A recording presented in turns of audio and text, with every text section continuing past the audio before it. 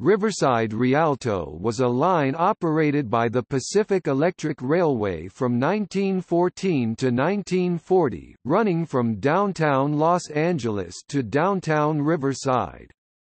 This was the longest line in the Pacific Electric, and the only line to have exclusive trackage owned by the Union Pacific instead of the Southern Pacific Railroad.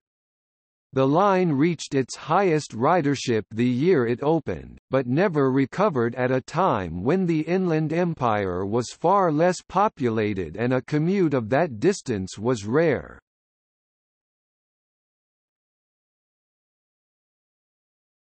Topic: List of major stations.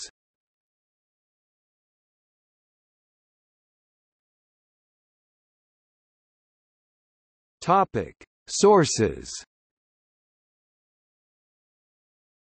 Electric Rail Heritage Association.